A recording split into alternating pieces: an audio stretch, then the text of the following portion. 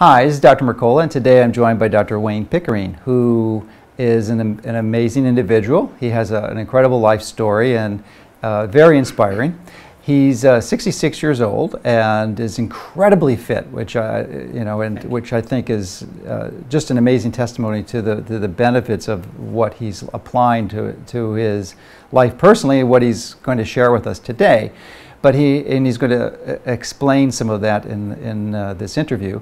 But he is a naturopathic physician and does quite a bit of counseling, and he lives in the east coast of Florida, north central Florida.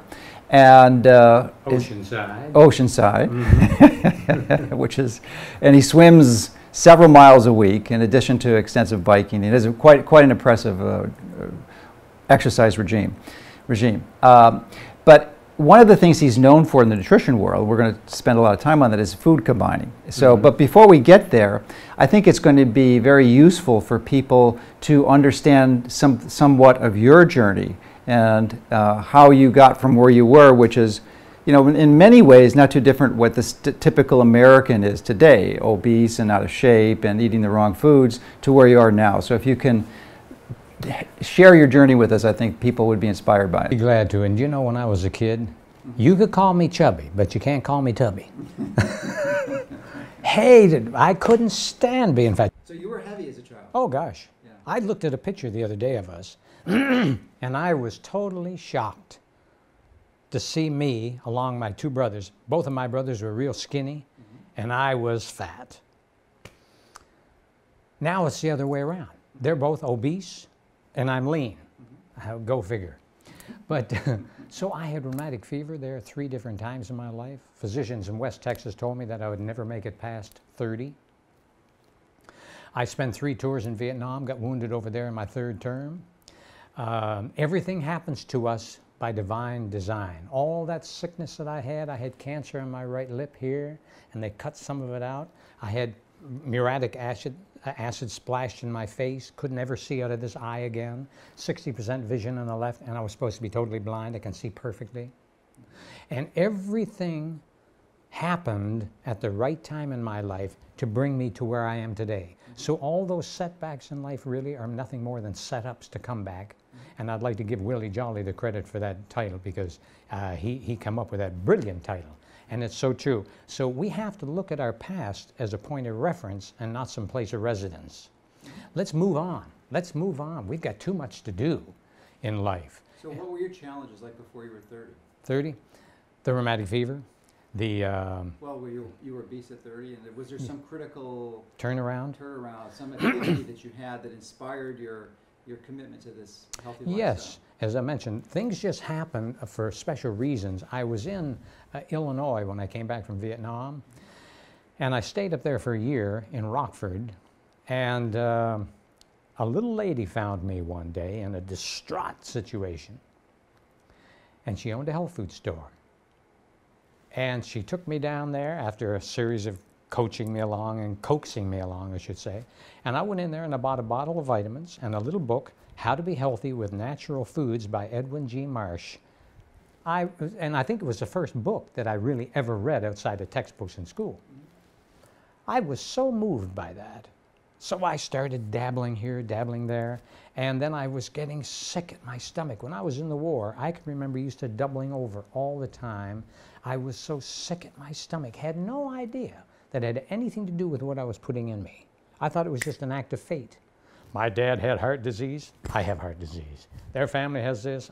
Little did I know, it's the lifestyle that's conducive to that. We may have genetic weaknesses, but to nurture that weakness along with bad health habits and all that, thinking we'll get away with it, or we'll take a pill. Come on. So all of these different challenges that I've had, I look back, gout. I had gout so bad. Give me heart disease, don't give me gout. That was a bear. I remember I couldn't walk for 3 weeks. Couldn't get out of bed. Little did I know it was stuff that I was doing on a daily basis. So all of those challenges really got me. You've never been challenged with gout since then? Never.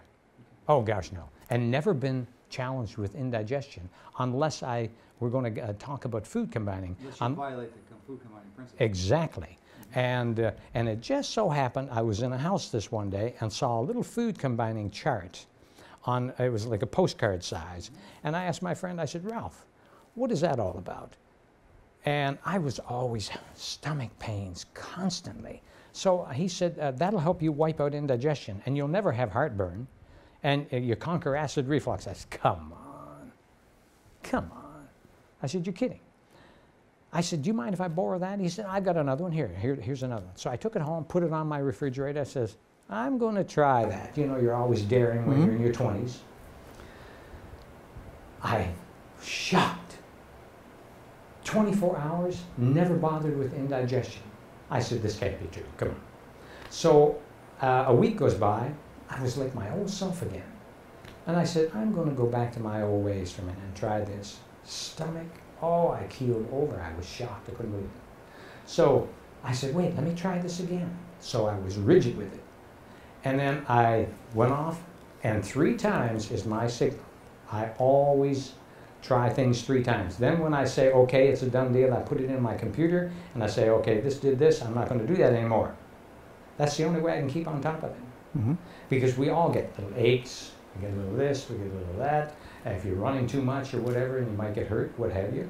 So that's the only way that I can do this. I have a barometer. Each one of these little problems that I've had are actually barometers for making me much more rigid. And I'm happy about that because that's my guide.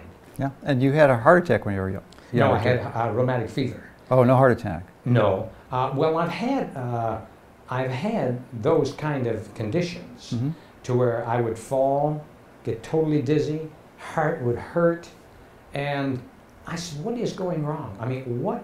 But nothing goes wrong. It's all for divine design. Everything has specific reasons why that's happening. And if we can get on top of that and quit thinking, okay, what do I take for this? What do I take for that? We don't take this for this or take this for that. So we just have to stop causing it. And that's the true science. As you've indicated, and when you and I on the beach yesterday, and we even briefed on that, it's all about cause and effect. You know that and I know that. And one of the reasons why I relish the camaraderie that we do is I mentioned to you the other day that we both speak English, but we both speak the same language. That's so good. So hats off to you for bringing the messages to the table, and that's not to stroke you. I watch your videos. I read your columns. Dead on. I love it. Well, the truth is the truth, and there's many different ways to approach it, but you know, I think that there's a morality to that, because my belief is that if you're helping people understand basic natural laws that improves their health, then that's a moral, righteous thing to do. But where if you're not, and you're doing something for pure motivation of profit, with complete ignorance of what that impact has on human health, then I think then that you know, tends to be, at least from a moral perspective, something that someone would want to avoid. Yes, I like what you just said a minute ago. In summation to that, beliefs will only be beliefs as long as we have people out there to believe them. But truth will always be truth, whether we believe it or not. So the truth is, we're not garbage dumps with hairy lids. This is our corporate headquarters, man. We own 100% stock in a blue chip corporation here. Too many of us sell our stock cheap. We need to put a high price tag on our stock and move on, because there's more to life than just eating or just running. It's a whole conglomerate: our career, our health, our economics, communication, knowledge, emotion, recreation, spiritual, all of those, and they actually form an acronym, checkers. That's where I can keep that in my mind fresh. So there's more to life than just worrying about our health all the time. We need to be on purpose. Look what you're doing. We need to keep the finances together. We have to learn things. I have a good little line: the more we learn, the more we earn, and the more we return. Give back. Yeah. Thank you. It's really an important part of the whole equation. So in all your years, decades really, of educating individuals on how to apply these approaches, what have been some of the most important principles you found that are the most useful ones to inspire people to appreciate what you just said, so that they can integrate that into their lifestyle and make important changes that they need to do to access the benefits that one receives when one follows these natural laws of health. Good call. I find that people only want what they want when the want is more than the cost. The cost of what's it going to take? We've only got 24 hours. Mm-hmm. So how are we going to divvy that up? Time is what we have. Wisdom is what we do with it. So let's take our 24 hours. We got 3 groups of 8. Mm-hmm. We take 8 hours rest, 8 hours work, 8 hours free time. Now, what I want to do is add as much to my waking life as I can. It's known that it's just as good to sleep 6 hours at night and 1 in the day than it is to sleep 8 straight. So you've actually added 1 hour to your waking life, and I call that my power hour. 20 minutes for fitness, 20 minutes for spiritual, 20 minutes for emotional. And those kind of things, if we can get our time down, time is what we have, wisdom is what we do with it. From 6 to 10 in the morning, it's our get-go time. 10 to 2 is our peak energy time, peak performance time. 2 to 6 is the wind-down time, and 6 to 11 at night is your peak, interestingly enough, creative time. So that's just circadian rhythm, do you see? And if somebody is 50 years old and average lifespan is 80, that gives you 30 years. That's 360 months. Mm-hmm. This is if you're 50. Well, you sleep a third of that, you're down to 240. You use up a third of that with just the daily cares of life. You brush your teeth, you shower, you go to the bathroom, you fix dinner, you clean up, and all of those basic things. So you're down to 120 months if you're 50.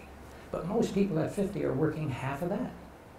So they're down to 60 months. That's only 5 years of your life that you have to be productive, to be on purpose, and do what we're really designed to do here. We don't have time to be sick. And the average American watches television 4 to 6 hours every single day.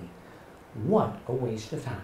Mm-hmm. And you've only got so much time left. So how am I going to divvy this up? That's why I take a certain amount of time out every day for fitness, a certain amount for the food, a certain amount for my job, being on purpose. And to summarize all that, and not to be too spiritual, but I think that if a person honors God and creates a service out of what he or she is genuinely passionate about, so that everybody who's involved in the service has equal opportunity to gain, then we all win. Mm-hmm. Well, that's some useful insights. I'm wondering, though, how do you get someone to fully appreciate that so that they can integrate that into their life and apply some of these health principles? Well, it's kind of a challenge at times, because nobody likes change except a wet baby. Mm-hmm. And until we want it bad enough, then I can help. But my question to the clients that I have, I said, are you interested or are you committed? If you're interested, I know somebody that might be able to help you. But if you're committed, I'm going to show you how to do it. So a lot of times it takes a brick wall that comes in front of us before, I got to do something about this. Somewhat like an alcoholic who frequently doesn't get better until they're in the gutter. Yes, well, here's an answer to that. We are the sum total of the 5 people we associate with the most. Mm-hmm. Everything is a thought. Everything is a thought. You've got the two key components about getting older and better and not old and bitter is motion and emotion. Motion is your movement, your thought, your fitness, and all that. Emotion is a thought, so you keep control of your thoughts. I've discovered that in life, nothing outside of the body can stress us out. It's how we perceive of it all. Mm-hmm. That's the stress right here. So everything is a thought. Our getting together was a thought. Your home, this beautiful place we're in, this studio, it was a thought. The car I drove was a thought. Everything is a thought. And there's 5 things that govern our thoughts, and the first and most important is the company we keep. We pick up accents, we pick up styles. You have somebody come down from New Jersey down to South Carolina, and boy, they get in here and they do all, and they talk different after a while. They go back up north, they say, oh, you talk different. You got an accent. You dress like that now? Surely you don't eat like that. So we pick up habits, we pick up styles, we pick up everything just from the company we keep. The second one is what we read and watch. These govern our thoughts more than anything. Number 3 is what we listen to. Number 4, the words we speak. And number 5 is what we consume. Good water, good air, good food. And so if we can get that down, and when people come up against kind of like a brick wall, I got to do, Ethel, we got to do something. And to me, that would be hopefully the answer to that, what you were driving at.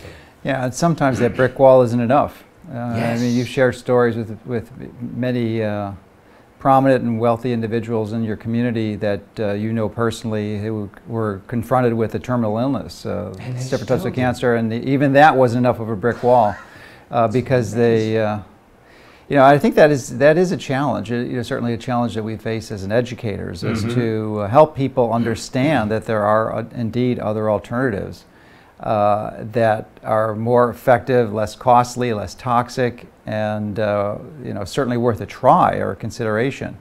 But that is a challenge because the other side has been so effective. I mean, they really control most of the finances of the world. As a result of that, they're able to market very creatively and cleverly, Yes. and use the media and really essentially brainwash people into this line of thinking that will benefit their corporate profits, but is not in alignment with natural health principles, so they're not going to get better for it in the long term. Well, too many people also let age be their cage. They actually think age causes sickness. Age has nothing to do with how old we are. Age is not a matter of years, it's a matter of condition. And you can keep your health up until you die because we have 75 to 90 trillion cells in our body that work symbiotically in our behalf, striving towards health. Striving towards health. All that, you cut yourself, it's going to heal subcortically without thought. It just does. My 3 great lessons about being healthy are very simple. You only get well, first of all, we're healthy automatically by design. Yes, that's an interesting concept, but an important one because many people don't believe that. They believe that our natural tendency is to be diseased and get sick. That's the common belief. But if you follow these natural principles, your body immediately tends to obliterate disease and move towards health. It's amazing. It's amazing. So we're healthy automatically by design and sick only by default. Number 2, you don't catch disease. I've never seen anybody catch disease. We earn it. And I say it stems from crud in the blood, from being drunk with junk. Come on. And the third one is you get well basically by what comes out of you. People are looking for a pill for this, a pill for that, or this or this. Not by what goes into you. We get well by what comes out of us, never by what goes into us. One of the things that I like about your whole approach to the supplement line, our bodies are needing certain elements, certain not conditions, but ingredients. And the supplement line that you embrace always has those in abundance so that the body can use more effectively. And if people would understand that supplements are not circumvents, they're there to complement the meal, not to take the place of the meal. Get the meal down, get the nutrition down. And once we get that, and can I address well, just with the term, the actual meaning of the word, supplement means in addition to, doesn't mean in place of. Thank you. That's exactly my sentiment. Can we address the where nutrition falls into this? Sure, absolutely, because you know, that's one of the reasons I embraced our friendship is that you're so aligned and understanding the nutrition is the foundation, which is really my primary tool also. I mean, there are other tools you can use, but nutrition, and we certainly recognize those, but nutrition is at the basics of it. I mean, because we're both equally committed to fitness too. But that's a relatively small part of the equation when you compare it to nutrition. Yeah, the 9 things that I explained a moment ago: attitude, nutrition, exercise, water, sunshine, tenacity, got to stay with it, air, rest, and temperance in all we do. Temperance is very crucial. So many people get so into it that they're actually out of it. Now, let's address nutrition. Nutrition doesn't heal. It doesn't cure. It doesn't do anything, actually. Here's all nutrition is. It's a series of 4 processes that the body employs to make food materials for the body to use. Now, what are those 4 processes? It has to break down. It's digestion. Then it has to get into the bloodstream. It's called absorption. Basic physiology and anatomy. Then the body will use it. It's called assimilation. Then the body gets rid of. Elimination. So digestion, absorption, assimilation, elimination. This is just common knowledge. Okay, So it doesn't heal, it doesn't cure, and it doesn't, actually, as I mentioned, it doesn't do anything. Now, it's a science, though, and it never changes. It's how we apply it that changes. So if we understand that's nutrition. Now, people will say, well, how can I get what I'm supposed to get into my body? I said, there's 4 components that if you embrace these 4 components into your lifestyle with nutrition, first of all, we need to eat the foods that's in season. Must eat food when they're in season. Why is that so important?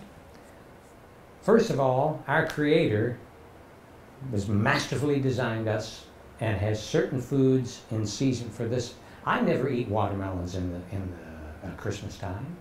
They're not conducive. Even though the food is good, it's not good at that time of year. So we need to eat foods when they're in season. How can you tell if they're in season? Now, our food combining guide that you and I have talked about a few times, they have all of the foods that's in there that we need to and how they combine and all that, and when each one of them are in season.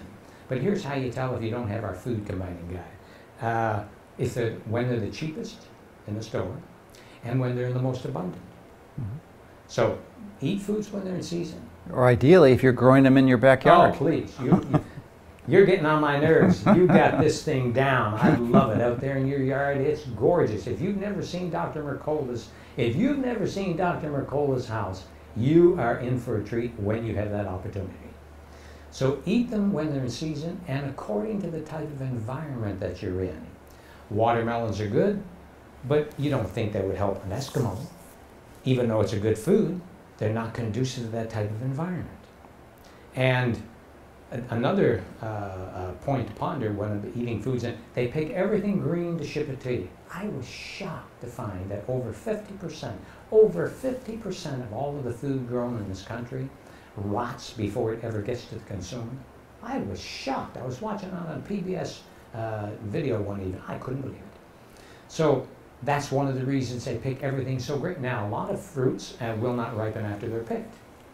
So I don't eat apples in the South because they don't grow here, other than the Golden Delicious and the Gravenstein, and people will bring me apples, and they know that's the ones that I enjoy the most, and I'll have them. A bushel will last me a whole year. And I make a little apple pear sauce and that kind of stuff with them just for once in a while. So eat foods when they're in season. Eat foods that grow according to the type of environment you're in, pardon me, and also according to the activity that you're involved in. It wouldn't do us any good if you and I were sitting behind our desk all day long and trying to eat the same thing as a triathlete would be doing, or a bodybuilder, whatever. So the activity, and the fourth one, according to your body's digestive chemistry.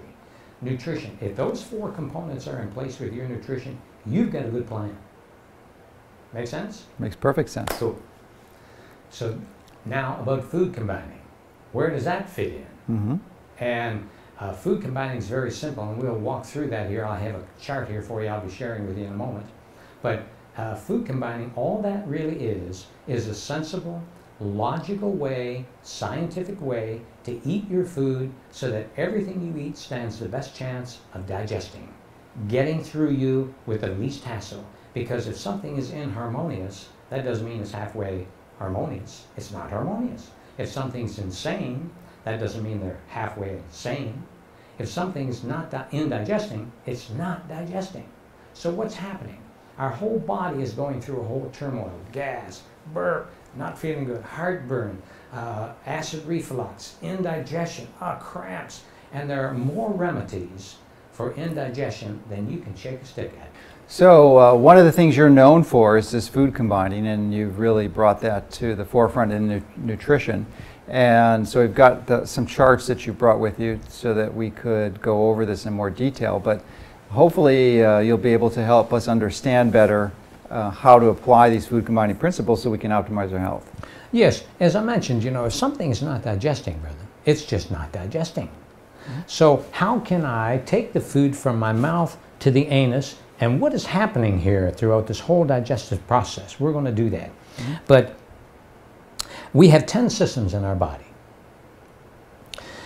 the muscular system, skeletal system, urinary system, lymphatic system, vascular system, reproductive system, glandular system. There's 10 of them.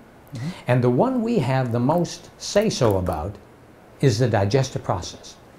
That's what we're in control with. What goes in here? And then our thoughts, do you see, help to govern chemistry. And the reason I'm going to bring the thoughts back into play, that's so important. When I was a kid, we used to go up, my dad had 3 sisters. Each Sunday we would go up to one of the sisters on the farm. And the 4th Sunday, we always used to go out to eat once a week as a family, at one special place. And I can still remember Aunt Jean. Everybody has an Aunt Jean. I got an Aunt Jean. She's a jewel. I love her to death. And she's still alive today at 88 or 89, something like that. She used to put this big hot apple pie out on the windowsill. Now, we're talking digestion here. Just the thought of that right now makes my mouth water. Not that I would eat it, but it does. And what's happening there? A thought is initiating the digestive process to get that going.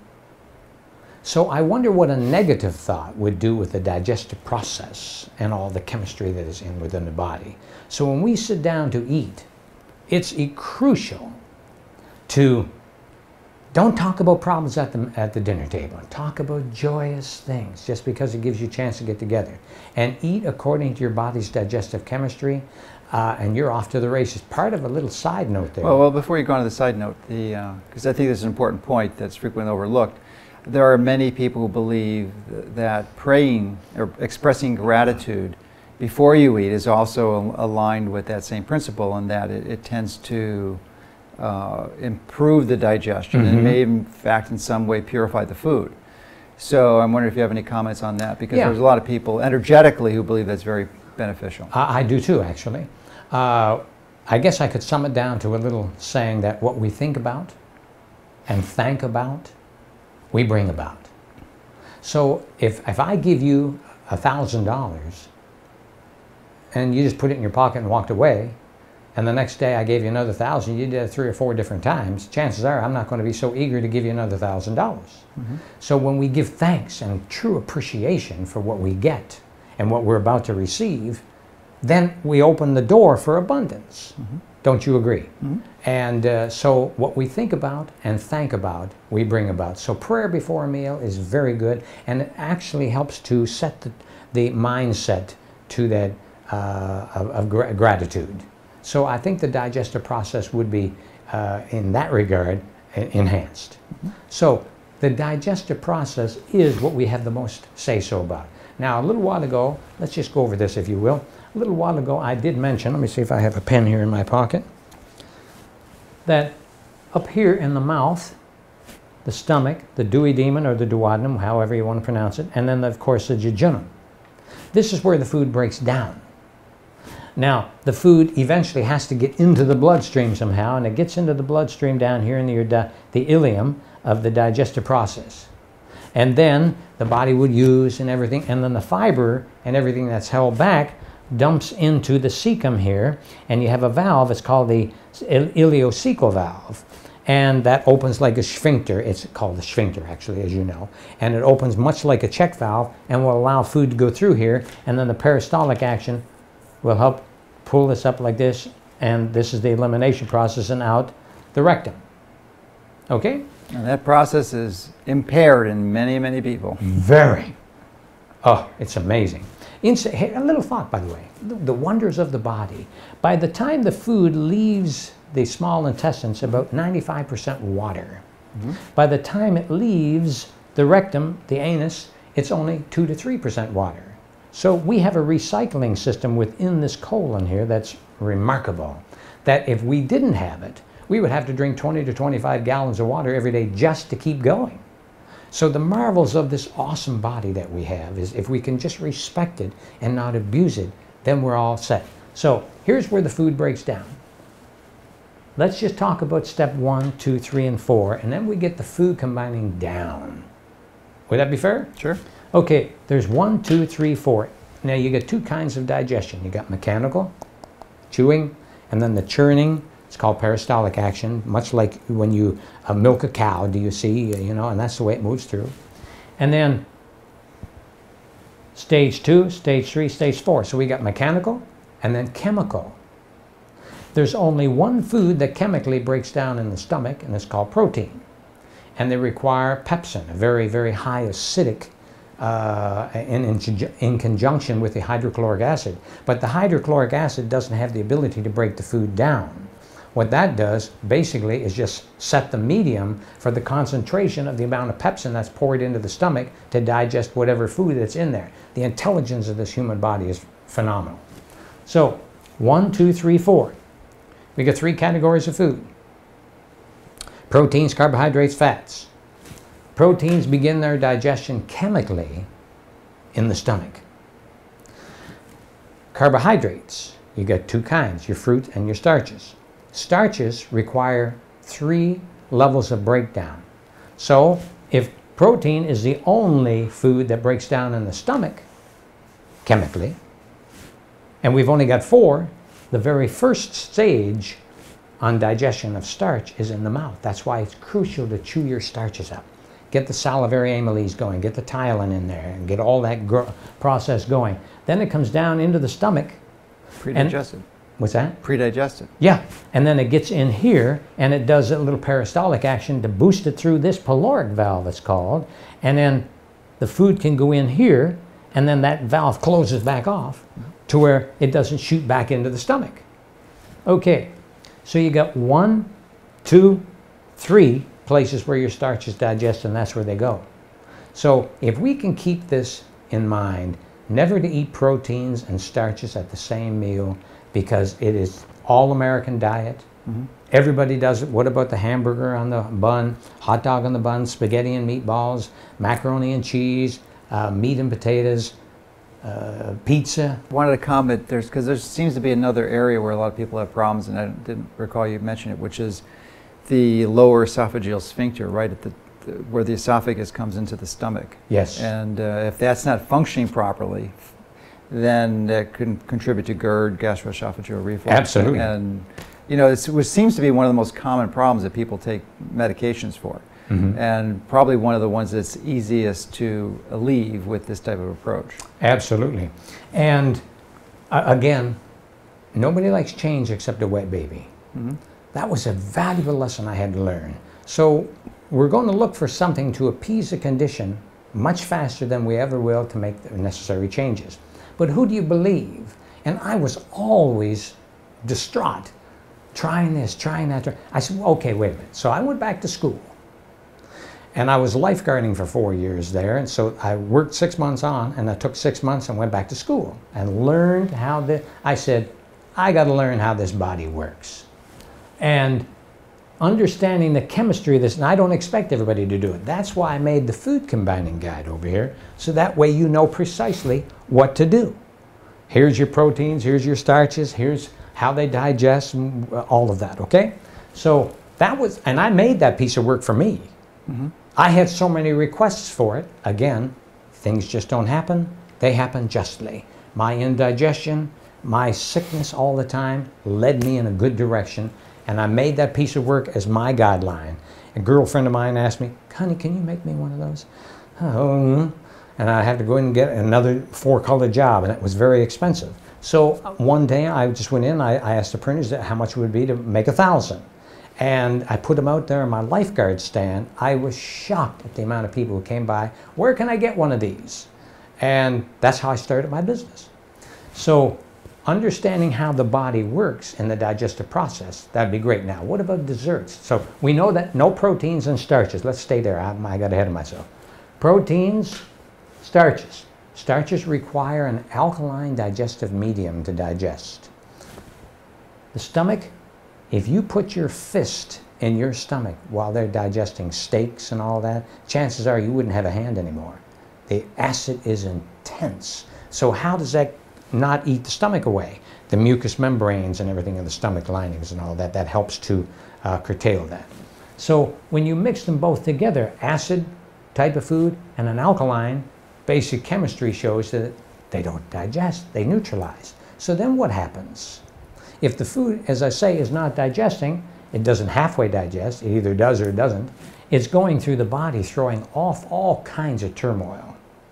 And let's go back to the esophagus thing. That's very well said. You have a cardiosphincter here, and of course the esophagus area up and through here, that notice when you vomit, you would think it would hurt as it was coming out the mouth, but no, it doesn't. It hurts here and here, because the body will do everything it can for the sake of survival, self-preservation, and will shoot it out, because sometimes it becomes so toxic, the body says, wait a minute, I got to get rid of this, and out it comes, whether we like it or not. So, no proteins and starches at the same meal, crucial. Now the second. Is that one of your most basic principles? Food principles? Yes, sir. There's 3. I have 3 commandments to eating. Mm-hmm. There's 7 basic food combining principles over here, and but there's 3 commandments you cannot deviate from, and the first one is no proteins and starches at the same meal. You don't have to be a vegetarian. You could be. As a matter of fact, I kind of encourage people to go more in that direction, but I'll still eat a little fish from time to time, but that would be the only animal kind of source that I would ever eat. And you know, you and I, we have a great source down here in Florida for some good fish, but there's great places all over the country, or wherever you're living internationally to get that. So I would always have greens with proteins. Greens with proteins. They have the fiber. The problem with meat, of course, is it has no fiber and has no carbohydrates. So now you've got to, you're going to be kind of low on energy. People eat protein for breakfast, and now they got to have a cup of coffee to get that up. And when we don't combine our foods properly, a myriad of things happen. I'll be sharing with that in a moment. Okay, so no proteins and starches at the same meal. The second one, no fruits and vegetables at the same meal. It's crucial. Now, why is that? Fruits are a double sugar and a single sugar, whereas the starches are a triple sugar, just to make this easy. The double sugar, your fruits, some of them, okay? They get past this valve, because this is where your fruits digest, not in the stomach. They mechanically break down in the stomach, but chemically they break down here in stage 3 and 4, which is your duodenum, whatever you pronounce it like, and then the jejunum. That's where they digest. That's why it's so crucial, never eat dessert after a meal. Before a meal? Always before. Never after. Because when we eat the dessert after the meal, then it stays in the stomach and starts rotting again, because that's not where it's going to digest chemically. Would that be the same time of period to wait before after eating a fruit before you eat another food? The amount of time to wait after eating a fruit, how long should that be? Always an hour. An hour. Yeah, that's a great question. As a matter of fact, well, let's say fruit, starch, protein, okay?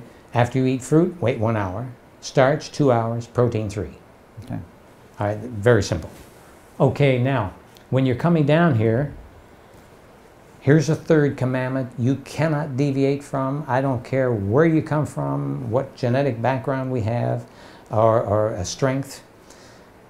Eat melons alone, or leave them alone, or your stomach will moan. And everybody that comes to me, I was doing a big seminar over there for a bunch of physicians in Orlando this time.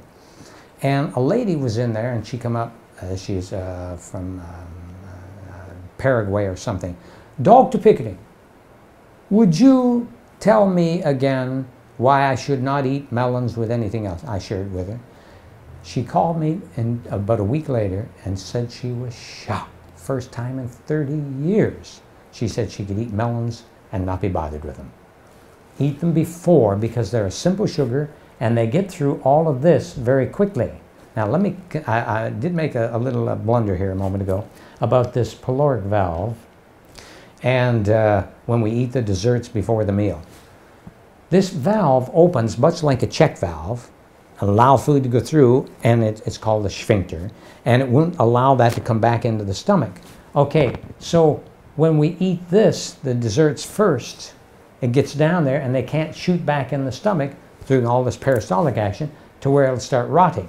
So that's one of the pluses of that pyloric valve. Now, when you eat the melons first, they get through the stomach very quickly and get down into here, and then they'll slowly do their thing and finish off down through here, and then we've got it. So the 3 commandments to food combining is very simple. No proteins and starches at the same meal. That doesn't mean you can't eat protein or you can't eat them. Let's eat a proper sequence of a day, okay? Proper sequence of the day that we embrace on our Mango Man diet. If you go in there, we've got 400. And Mango Man is one of your nicknames. Yes. Yeah. Because you love mangoes. Well, I love mangoes. I love mangoes. When I was in the war, I can remember I had my first mango in the Philippines when I had to take some leave down there from the war in Vietnam. And I asked somebody, what is that? Well, that's a what? A mango. I've never heard of one. I've never forgot them. And that's been, golly, 45 years. And we have a source right here that propagates mangoes from all over the world. And they named one after us. And it's called the Pickering. I'm elated. I'm ecstatic about it. I can't wait to give you a few of those when they're in season next year again. So anyway, first commandment is no proteins and starches at the same meal. Second one, no fruits and vegetables at the same meal. And just a quick question there. Many people consider tomatoes a fruit. So how would you classify that? Because it's common to put tomatoes in a salad. That's a very good question. Tomatoes are a fruit vegetable. And even though they don't have the sugar that like an orange would, they're still an acid fruit vegetable. Now, here's the best salad I know if you're going to have tomatoes in it. Any kind of a plant, a vegetable that has a seed in it, for example, summer squash, zucchini squash, eggplant, cucumbers, bell peppers, I guess I've named them all, okra. Those are all fruit vegetables. So your tomatoes go well with those, and since lettuce and celery have a neutral effect on as far as the breakdown of food, the celery and the lettuce combine very well with all of that. And then you can add avocados. One time you and I are going to come back and we're going to be preparing a big meal for your audience, and I'm going to show them how to make an avocado supreme and the mango mambo ice cream. Come on now. Very good. Very good. Okay. Did I answer that question? I think so. So would you classify those other fruit, vegetables, like bell peppers? Would that be in the same classification then as tomatoes, that somewhat ideally not should be included in the salad? Or is less of an issue than tomatoes because there's less carbohydrates? Right. Yes. Tomatoes have an effect, but it would be good if you could get them from... One of my key components of being healthy, support your local organic farmer. Or grow it your own. Thank you. And I grow, you know, I have compost everywhere in my backyard. And I'll throw things out and all of a sudden a tree will grow. And it produces fruit. Thank you very much. I've got papaya trees, mango trees, plum trees galore. And for the skin, I have all those aloe plants and everything that are just the best I've ever had. And you can use a little, pardon me, a little space in your yard. And, oh gosh, man, you can grow and eat free. They say when you plant a tree, you eat free. If you can get before the squirrels get there. Okay, so getting food combining down, some of the things that I've noticed in my life and all of my clients, they conquer acid reflux right away. Indigestion is eliminated out of your life forever. And the acid reflux, with the conquer acid reflux and heartburn and all that, oh man, what a recovery that is. There's so many problems. What is it? Dr. Everett Koop was telling me, I was reading, to where he said 16 out of 21 deaths in this country are caused by poor nutrition. Now that says a lot when you think about it. Look at all of the people that are raped or murdered or shot or what have you, or accidents. That's 16 out of 21 deaths in our country from 80%. that. I am shocked. So are there any other key principles you want to expand on in the food combining? Yeah, acid fruits will not combine with starches. They just, all right, let me give you a little example. Somebody in my audience here not too long ago said, I don't believe in that food combining. I said, really? He said, come on up here. Hey, come on up there. Yeah, you know. And sitting around, you know, grumbling and all that. I said, neighbor, I said, I want you to try this piece of lemon, and I want you to have this banana with it. Oh, I don't think I'd like that. I said, why? Well, I don't know. And so he ate it anyway. Within 5 minutes, the guy was sick at his stomach. I said, I thought you didn't believe in food combining. That's a lousy combination right there. Sweets and sours, or sours with starches. Common in many Asian cultures. Amazing. Sweet and sour sauce. Yep, yep. And as I always said, just because they're staples of a population doesn't give it any virtues. The true science is the way the body works. And that's what motivated me to move forward with the combinations, the chemistry of the food, and making sure what grows in my type of environment. And the best way to find that out is just ask your local farmer. Support your local organic farmer. Compost and recycle is a good rule of thumb. And you'll do a lot for not only the planet, but for yourself. Terrific. So is there anything on your guide you wanted to point out? Yeah, actually I had a few notes here that I put together for us, and you'll love this. We're so starved for good nutrition, and I had to write these down because there's no way I could remember all these different methods of appeasement. We're so starved for good nutrition that we'll do anything and everything just for that. Now, listen to this, you'll love it. When we don't combine our foods properly, then we get gas, flatulence, heartburn, upset stomach, and voila, watch this, bring on the Rolaids, the Tums, the Gel Yourself, the Pepto-Bismol, the Digel, the Alka-Seltzer, the Bromo-Seltzer, the Gas-X, the this, the that. The Pepsid, the Zantac, the Tagamet. And the Malox, and the Malox Plus, and the milk of magnesia, and the Riopan. And, I mean, there's just to stop the hassles of the upset stomach. Now, check this out. Excuse me, I had to have these down for notes. There's no way I can remember all these. Sure. Now, for the headaches we get aspirin, Tylenol, Bufferin, Excedrin, Advil, Aleve. I mean, just to name a few. Now, check out what happens when the smell is coming out of our mouths. We have Listerine, mints, flavored chewing gum, and the list goes on by the thousands. Which is almost always sweetened with artificial sweeteners. Yeah, oh golly, and what a joke that is. Pardon me. We use underarm deodorants because the stuff is coming out of our bodies. We use Rinse Away because it's coming out of our scalps. Absorbine Junior because it's coming out of our toes. We get Tegrin for that heartbreak of psoriasis. Check this out. X-Lax to open the door. Preparation H to close it back up, if you will. And then we have to take tranquilizers and a host of other things just to calm us down. Now here, we start the day with caffeine. We get through the day with nicotine. We relax in the evening with alcohol and tranquilizers just to start the next day with something that fizzes. And we start the whole process over and over and over. It's a foolish process.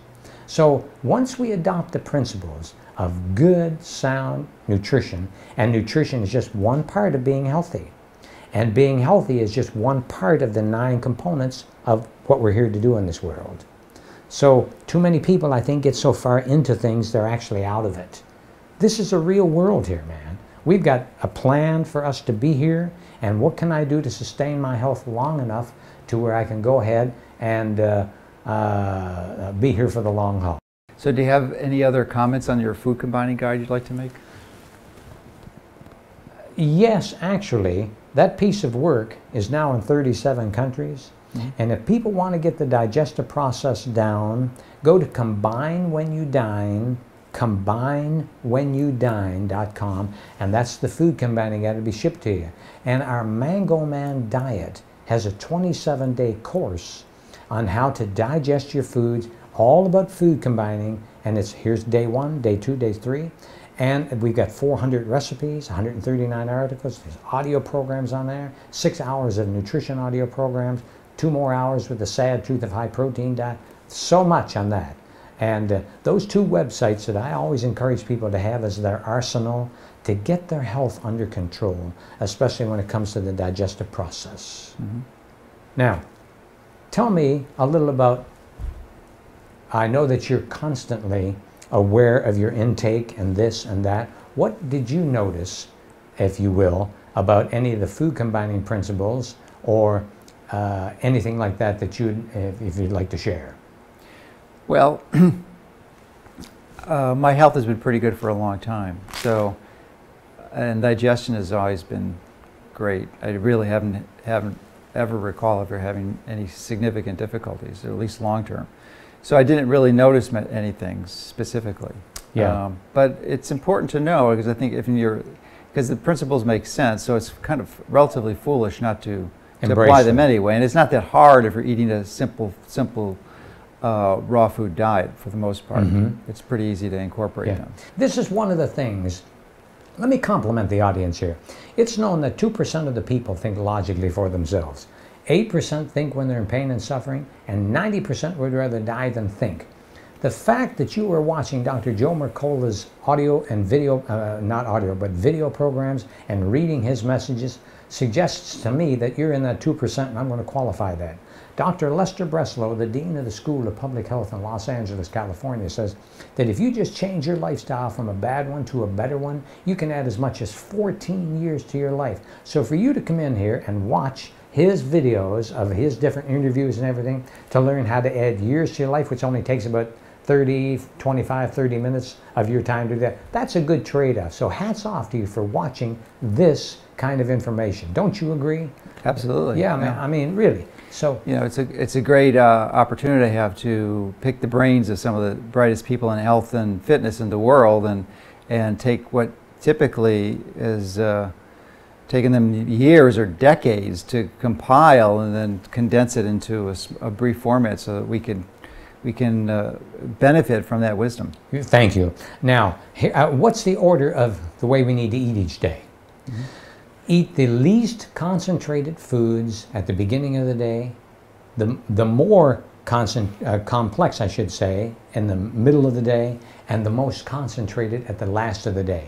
The most at the beginning, the most abundant in the morning, then the least abundant in the noon time, and the least amount in the evening. But we've got that all turned around. The biggest meal of the day is usually the big dinner at night. Then we sit around, watch television. My stomach, oh honey, what'd you put in that gravy tonight, honey? Or whatever. And they're not feeling well, then they go to bed, they start the whole process over again. If we just get a few little things down, we don't have to worry about all of that stuff. And going back to you with your the principles that you live by, I watch you. I've known you for quite a while now, and I watch what you consume. You're very cognizant of it. You grow what you can, and you juice, you eat a lot of raw, and I know we eat out. We've eaten out a few times, and you don't have to be strange. We can go out and ask for this, ask for that. I've learned a good lesson too. If we abide and get these principles of combination and the digestive process down, when you go out to eat, you and I went out to eat with Erin this one evening, and I gave the lady a little recipe. Classic lesson I learned when I go to eat. I'm profit. Their expense. They can chisel away at expense all day, but they can't do without profit. So if you ask for what you want in a nice way, they're going to get it to you as a rule. If it's possible. Yeah, exactly. And there was one ingredient on there that they didn't have that I remembered. I forgot what it was. Artichokes, I think. I think that was what it was, yeah. And for the salad. And then when they come, you know, then I'll order what I'm going to have a little bit later. I've learned a lesson that if you order the meal too soon, they'll put it out under a light and it starts drying all that stuff out. So usually what I try to do is I get the salad first, and then I'll go ahead and give them the order after I get through the salad and wait a few more minutes, and then the food's there.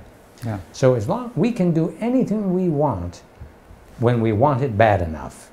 And the whole digestive process, combinations of food, eat your fruit for breakfast, your starch for lunches, your proteins for your evening meal, you got it down. Get on with life. Yeah. And any final comments? Well, one of the powerful tools that I found useful for myself personally, but for many of my friends and relatives, was the concept of intermittent fasting. Oh, yes. Where we give our bodies a break, not necessarily continuously, but on a regular basis, because it's based on the ancestral principle that our ancestors didn't have access to a grocery store 24/7. So it's highly likely that our digestive systems, our genetics, our biochemistry is optimized for this surge of food in a rest period where we don't get any. And then when we follow that pattern, we're going to optimize our health. And specifically with respect to allowing us to burn fat as our primary fuel. And it's been my experience that the vast majority of the public, well over 95%, probably over 99%, are burning carbohydrates as their primary fuels as to burning fat. Mm-hmm. So that's why they have these massive cravings that they can't go for, these hypoglycemic attacks, that they run out of energy. Their fuel tank is empty and they've got to eat, otherwise they'll collapse. Mm-hmm. Because they can't burn or access the fat, even though they might be carrying 50, 100, 150 pounds of extra fat. They can't burn it. So I found intermittent fasting a useful tool to employ for many people to sort of catalyze that whole process. Oh, I'm so glad you brought that up. I've shared this, I think, with you in one of our previous conversations, behind the scenes, so to speak, about fasting and my experiences with it. I think that if anybody truly wanted to embrace how to feel really good, stop everything. I used to lay on the floor 20 different times. I did this, that's my record, 8-day fasts. I've known people that go 30-day fast, 60-day fast, and not eat a thing. But under supervision only. If people are going to fast over a day or two, supervision only. And there's so many places in North America here that you can go fasting retreats. But I embrace fasting. I'm glad you brought that up. That to me is the fastest way, no pun intended when you think about it, of getting well safely. And so once we use, that's part of one of my strategies in helping people turn their health around, stop everything. And I used to lay there on a nice mat on the floor, hands like so, gallon of water, pen and paper, because boy, the thoughts that come to your mind is phenomenal. Now, in conclusion to all of this, let's think like this, everybody. We need to change our philosophy on life. Life is not going to change to suit us. We're already out of first grade. The reason why they make those seats so small, because we can't fit in them anymore. So we need to change our philosophy on what we're doing with our health and watch your whole life change dramatically. This, as I mentioned a little while ago, is not a garbage dump with a heritage. This is all we got. Our past may be blemished, but our future is spotless. You're special with an unnegotiable self-worth. Don't sell your stock cheap, because you own 100% stock in a blue chip corporation. Put a high price tag on your stock and move forward in life. And think about this. Combine when you dine to get the correct effect, and watch your life just be a joy to be lived and not some problem to be solved. Thank you for having me. Well, great. Well, thank you for sharing your wisdom. And just in summary, I'm wondering if there's if you could repeat your sites again, so that people, if they want to access your food combining guide, is there any sort of abbreviated version that's available for free, sort of a condensed version that people can look at and try, and if they want the more detailed version, there's they can purchase that one? I don't know if the company has any up there for free right now, but if you would like, I have a food combining articles that we've written over the years, that if anybody would like that, just go to mangoman.com and ask us, as per Dr. Joe Mercola's interview with you, please send me your food combining article. But neither wise man nor tool can work without the proper tools. You've got to have tools. I have coaches, I get tools, you name it, I get it if I know it's going to help me improve. Right. So I would encourage people to have this on their kitchen, a refrigerator, and then when you get Mango Man Diet, that's got all mangomandiet.com. That gets all your recipes, that gets articles, all the nutritional things that we did, 6 hours worth. There's $700 worth of goods on that site that people get for $47. I mean, that's a giveaway. Sure. This one is $20 shipped to you, and combinewenyoudine.com. Combine When You Dine, and the other is Mango Man Diet, and we're off to the races. Okay. Okay, Well, and thank you for all your work. Thank you for sharing your wisdom and for being really an inspiration to so many for applying this in a disciplined way and showing the results. So. Thank you very much. Yes.